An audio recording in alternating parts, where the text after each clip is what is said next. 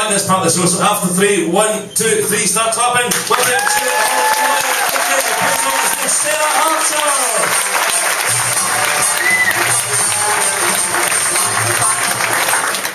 Hello! Hello! Alright, it's lovely to be in Glasgow. I turned 40 recently. Thanks, mate. Give us a cheer if you're over 40. Give us a cheer if you're under 40.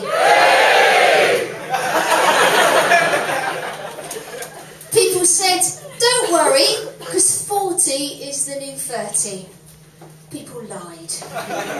Because 10 years ago, when my other half reached their hand towards my face, it was to caress me, not to pull a hair out of my chin. And age does change you, because 15 years ago, I got a beautiful orange tattoo of a koi fish, which now looks like a space hopper. But at least my dad still calls me his princess. I said, Dad, do you call me that because you think I'm beautiful and special? And he said, no, darling, it's because you remind me of the royal family. You cost me a feckin' fortune, and you have the teeth of a horse. Thanks for that. So, do a little bit of topical stuff now. Economy's gone to shit all around the world, but our Prime Minister David Cameron, he's got a secret weapon. Every time someone starts talking about his fiscal policy, he pulls gay marriage out of the closet.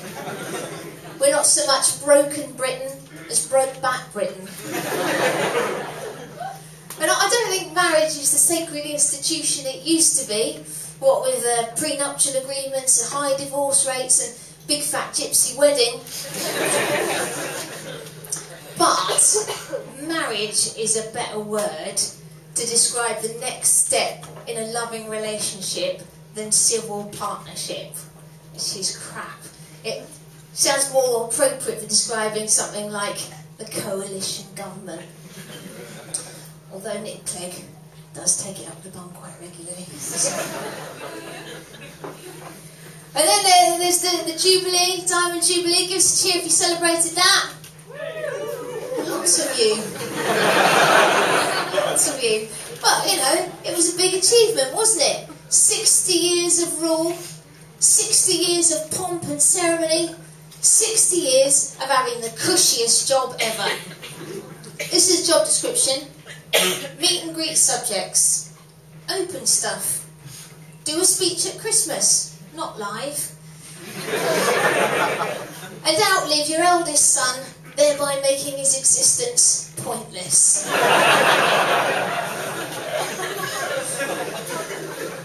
It might have been harder in the old days, you know, people wanted to get rid of the monarch and you actually had to run the country. But it's not like that today. Her biggest competition for Queen of Britain is Gok Wan. And the hardest decision she has to make, which 6-year-old girl should I condemn to years of therapy when I ignore her tiny, outstretched hand? So I didn't celebrate the Jubilee, I didn't wear a silly hat or paint my pubes red, white and blue, because in 1977, at the Silver Jubilee, that bitch ignored me.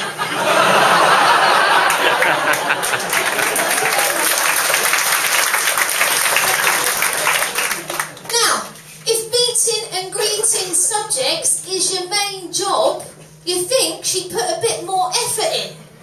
Maybe she hasn't got time to shake everybody's hand. Well, how about sticking a tracksuit and trainers on and high-fiving everyone? She's getting on, yeah, stick her on a Segway or a bike. Tom Cruise even speaks on his fans' mobile phones. She could try that. Hello, it's Elizabeth, the Queen. I know, OMG, LOL, HRH.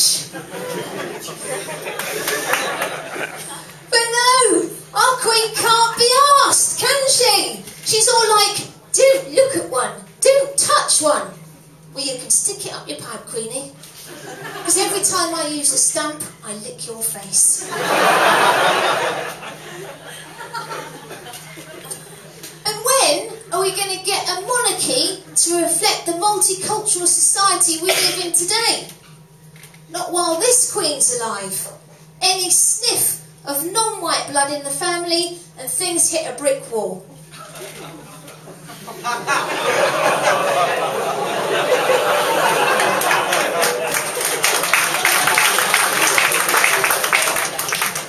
always divides them. Yes. Sorry about that rant. My friend said to me, Sarah, holding a grudge is like drinking poison and expecting the other person to die. It's a bit strong. With me, it's more like Botox. Just want to cause them a bit of pain and wipe the smile off their face. I tracked down the girl that bullied me at school with the help of Friends Reunited.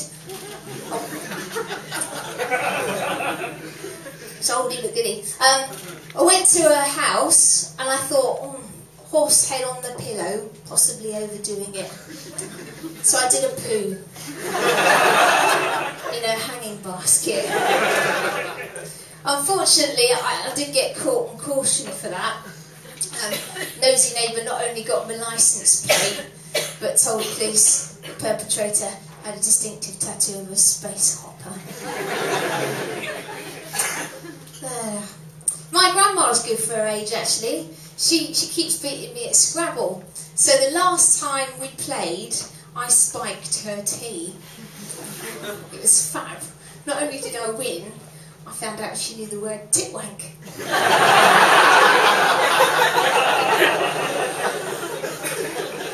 I did regret it though. She started crying and then she said, "Your granddad used to love them."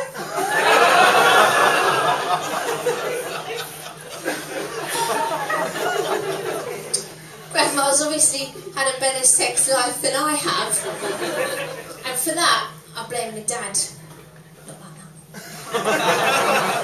You see, he's Irish Catholic, and he decided to have the birds and bees conversation with me and my sister when we were just 6 and 7 years old. He sat us down and he said, "Girls, you have holes. Let's call them caves. Now, boys love exploring caves, and they will say anything to get into one. But I'll tell you girls a little secret. Boys have an extra nose between their legs. And like Pinocchio's, when they tell lies, it grows." Handy bit of information that's been over the years. So, if a boy comes to you with a long nose, don't let him in your cave. Otherwise, the devil will come and take you to hell. Unorthodox, but very effective. My sister didn't have sex until she was 30, and I became a cave explorer.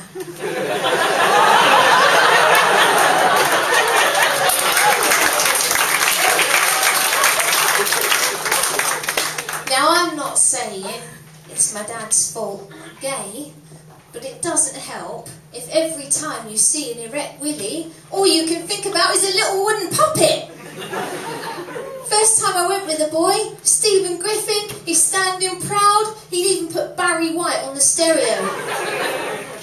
I've heard people say that too much of anything is bad for you, baby, but I don't know about that. All I heard, I got no strings to hold me down.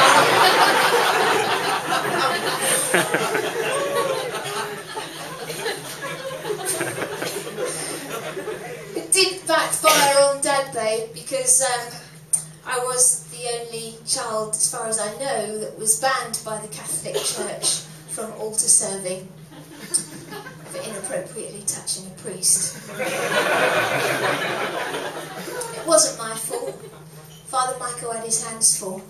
And he asked me to scratch his nose.